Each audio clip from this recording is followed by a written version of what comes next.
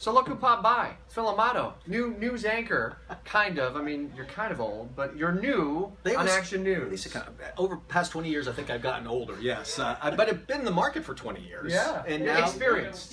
Experience. I like that word. That's the best word. Happy to be back on TV with Action News? I am. I start on Monday. Looking forward to it. Like I said, been here for 20 years, but working with a new group of people over at Action, and I tell you what, I'm excited to be doing it. Dynamic newscast we got for folks. 4 hours in the morning between 5 and 9 when you're on.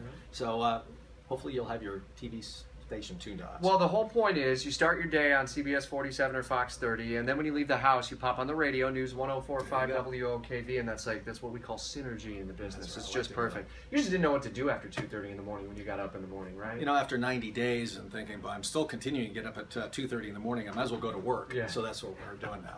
Happy to have you back. Phil Amato, watch him on CBS 47, Fox 30 Action News starting Monday.